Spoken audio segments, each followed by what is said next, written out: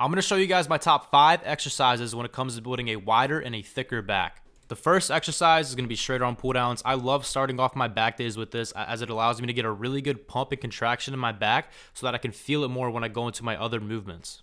Next up, we have these mag grip pull downs. Biggest tip here, keep your elbows in as much as possible and get a full range of motion. I love this attachment. It really takes your forearms out of it and allows you to really pull through your elbows. One of my favorite movements is going to be the chest supported T-bar row. I love using the close attachment. Really focus on keeping your elbows on the sides of your body and pull through and get a full stretch and contraction. My next favorite movement is these one-arm hammer strength rows. I prefer this over one-arm dumbbell rows because I feel like I can really load up the weight. Last but not least, these mag grip cable rows. This is the bread and butter of all of my back workouts. I love doing this movement. Get a full contraction in your entire back.